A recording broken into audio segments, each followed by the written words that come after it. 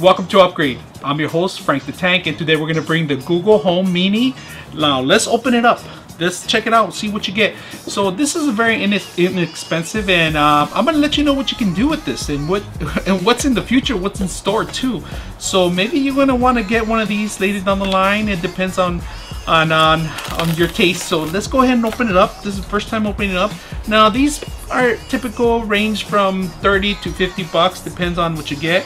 They have larger ones. This is a mini, of course, and this is pretty much it, man. It looks like a little speaker. It could be used for a lot of things, so it's a great little device. I'm gonna put it down here. Let's go ahead and open up. What else do you get in here? You get the instructions. Let's get them out.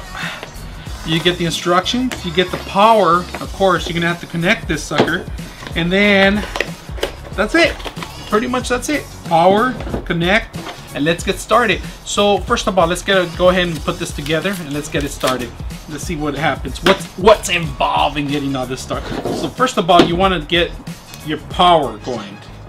You want to make sure you want to connect your power, and you are going to need some sort of device to connect this. It could be, I believe, it could be your iPad, and it could be a phone.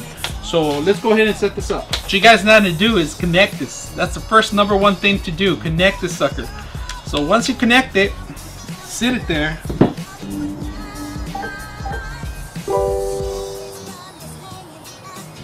Welcome to Google Home. To get started, download the Google Home app on a phone or tablet.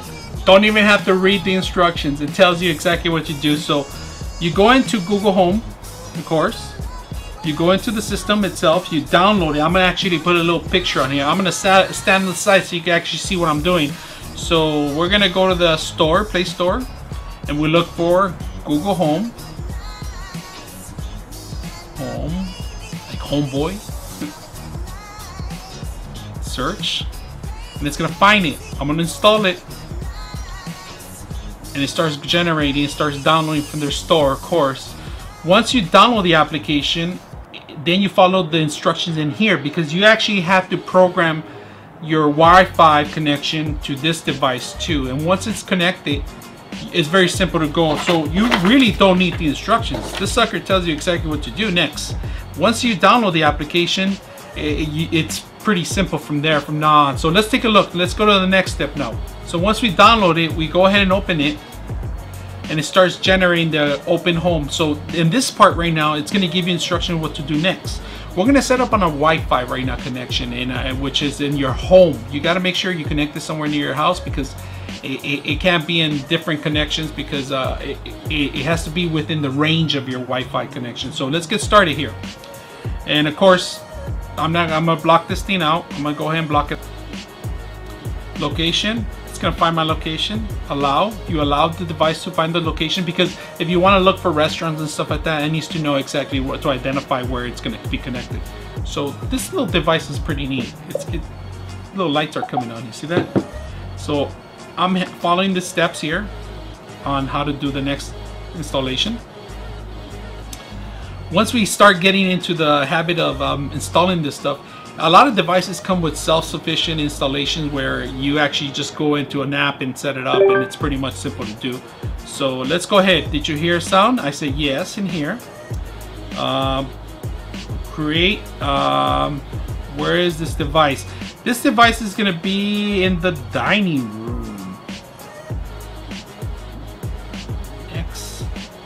And right now we're going to use a Wi-Fi that's connected closer to here. So go ahead and we'll use that one temporary. Say OK.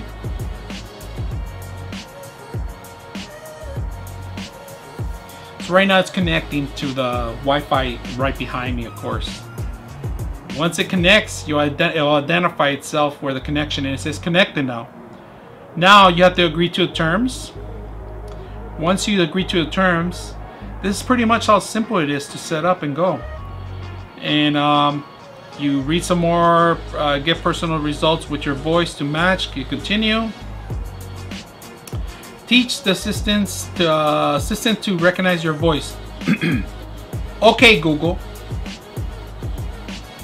So right here, it's going to install the whole application itself. We're right in the end at installation. So it took quite a while because it's trying to recognize your voice. Not only that, it's trying to recognize your location, your habits. So once it's in there, it pretty much knows a lot of what you like, even the music that you like to hear. So let's go ahead and finish installing, updating.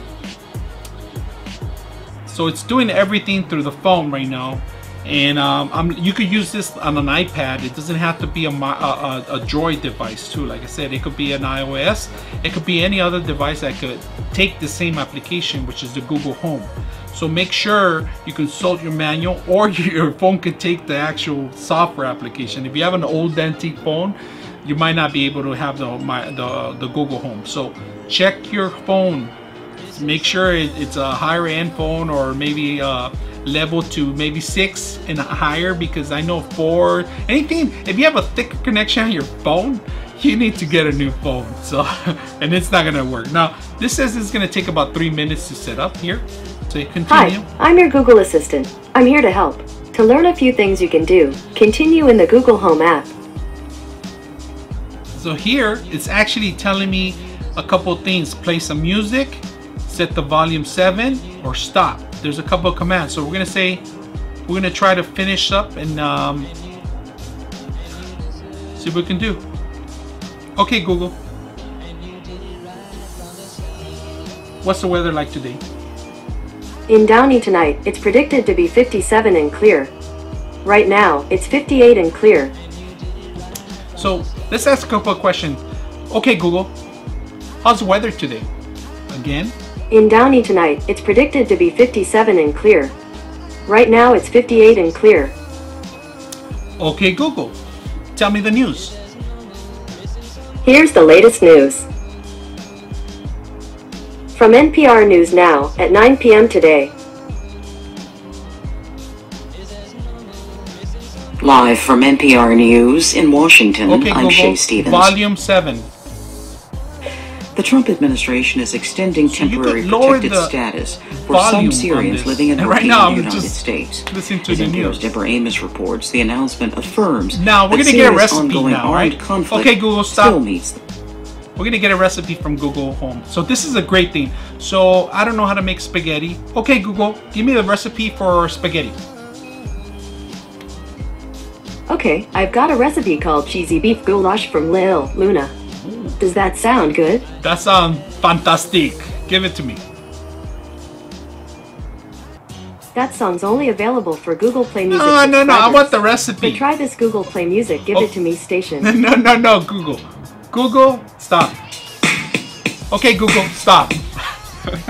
So some All things right, needs to be done. fixed on this. 1, 2, 3, 6, okay, Google, stop. Okay, Google, stop music. So you gotta be specific on this, but to start, you always have to say the first words. I'm not gonna say it now. Okay, Google, give me the spaghetti recipe. Okay, I've got a recipe called layered baked spaghetti from iHeart Recipes. This recipe serves 12 and takes about 1 hour to make. Does that sound good? Yes. Great, let's get started. Would you like to prepare the ingredients or skip to the instructions? Skip to the instructions. There's 16 steps. I'll read them one by one. When you're ready to hear more, you can say, next step. First step, brown the ground beef and Italian sausage over medium heat. Next step.